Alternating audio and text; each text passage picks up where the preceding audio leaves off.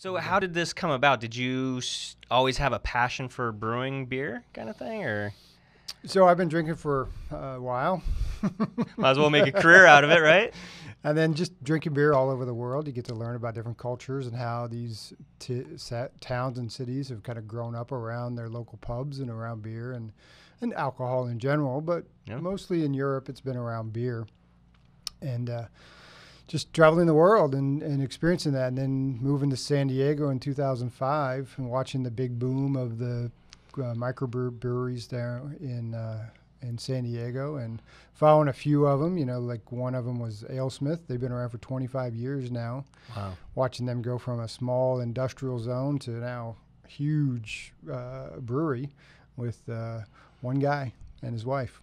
That's incredible. So it's a boom, but it's a business just like anything else.